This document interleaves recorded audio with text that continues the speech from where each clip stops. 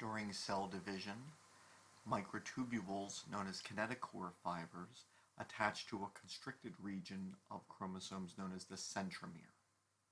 This centromere then divides the chromosome into the portion above it or beneath it, and the terms P and Q are used. P meaning petite, this is the shorter arm of the chromosome, and Q being the longer arm of the chromosome, given that it was the next letter in the alphabet.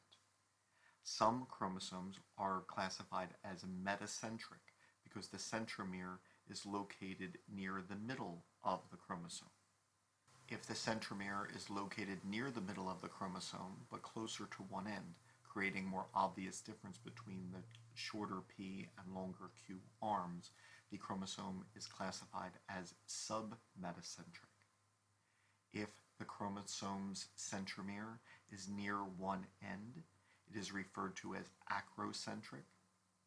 And if the centromere is located at the tip of the chromosome, it is referred to as telocentric.